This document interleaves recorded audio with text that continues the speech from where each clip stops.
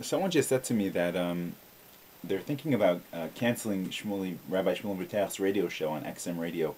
He has a section of part of the Oprah and Friends network. And I was really disheartened to hear this.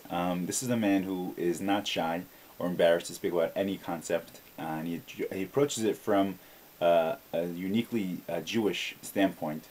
And he's filled with Jewish wisdom, Jewish knowledge. He's very learned, he's very smart, he's very humble, he's kind, and he has a message of that's universal, and it applies to all people.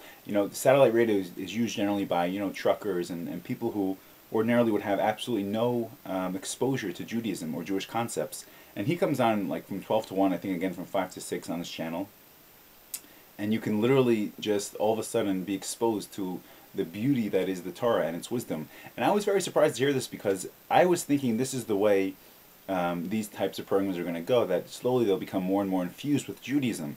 Judaism as a wealth of knowledge has been around for 3,320 years, since the giving of the Torah, and it's been elucidated further in every single generation, up until our generation, and it still continues to this day.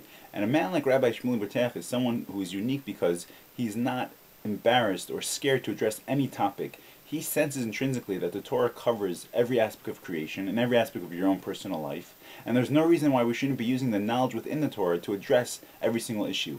I'm going to put on this video a link to the contact us on their XM radio. I would just ask if you could take a moment just to send him an email and say, please do not cancel the show. I think if we get enough of these together, maybe it'll make an impact, or maybe if he's able to prove to someone else, let's say, that he has enough of an interest, he'll get an hour time slot. If you haven't listened to it and you do have XM radio, I suggest it. I believe it's channel 156, part of the Open Friends Network. Again, 12 to 1 and then 5 to 6. And I'm also, if you're on Facebook, I'm making a group eventually, and I'll invite you, if you, or just search like Save Rabbi Shmuley Show or something like this, it should come up. I'm open to questions and comments, but this to me is, things like 5LJ 770 and like these types of videos. This is where I thought we were going to go eventually with this type of communication, to elucidate the Torah and to get the Torah transmitted to the four corners of the world. Because if there is an invention like Chazan, the founder of Chabad.org, saw that people were using the internet for two things basically, pornography and sports. So he said, why not for Torah? So he made Chabad.org, and there are many websites, Torah websites, after that point.